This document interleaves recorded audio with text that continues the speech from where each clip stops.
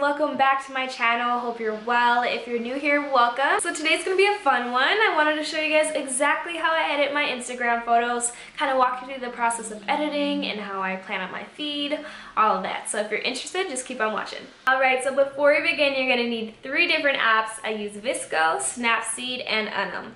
And they pretty much all serve a different purpose. So Vsco I use for the filter, or if I need to add any grain, or just basic adjustments.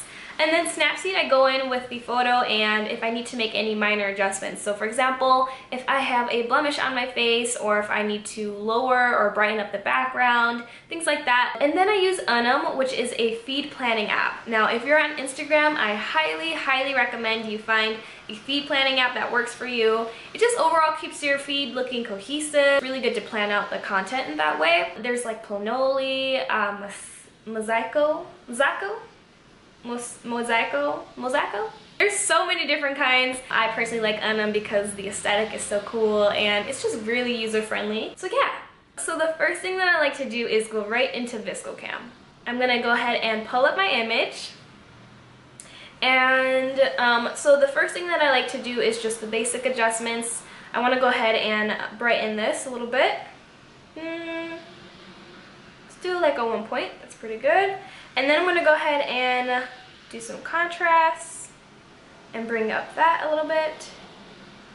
Okay, and then what I like to do, especially for beauty flat lays or just anything with like objects in it, I like to bring up the clarity just to bring out the, the sharpness of it. So I'm going to go ahead and do that.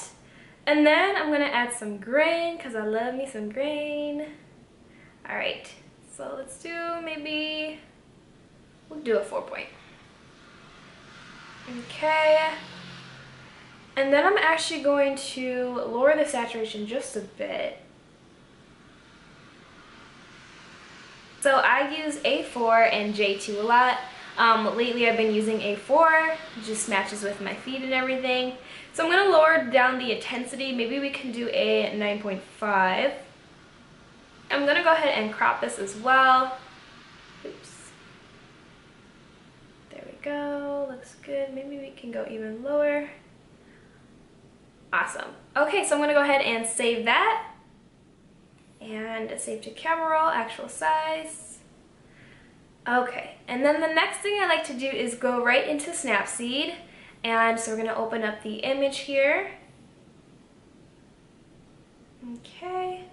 All right, now typically what I like to do is, and I might be crazy for this, but I look for any like little details that I need to fix. So for example, I don't know what that is. I think that's like toothpaste or something. So I'm gonna go ahead and use a healing tool. And I'm just gonna tap it. Just tap, tap, tap. And I know no one probably could tell if I did point it out, but there's one right here. Let's see. This is tricky. I like it because you can get really in there. Okay, that looks good. Alright, so then the next thing that I use a lot is the brush tool. This I really like because you have full control over what you want to, brush over, I guess you could say. I'm going to go ahead and lower the background. So I'm going to do a -3. I typically like to start lower and just build my way up if I need to. But I think 0.3 is going to be pretty good. So I'm going to go ahead and just brush over the background, like so.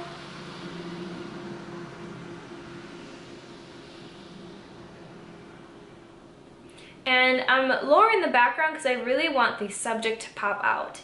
And the subject is the, all the product and everything. So just want to make sure that is the vocal point of the picture. So I think I might even go deeper. Let's just see how this looks. I don't know, I feel like that's way too deep, but let's try it out. Does that look too over-edited? I don't know. I think I might just do the 0.3. I feel like that was way too dark.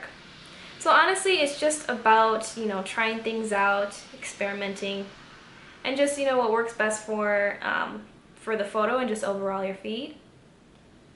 Okay, So I kind of like that. Maybe I can even go and lower some of these like brightened up, overexposed product there. It's all about the details. Just all about the details. I would say that looks pretty good. So I'm gonna go ahead and do a before and after. Awesome. Actually, this will take me hours, literally. I'm gonna just brighten up myself. Okay.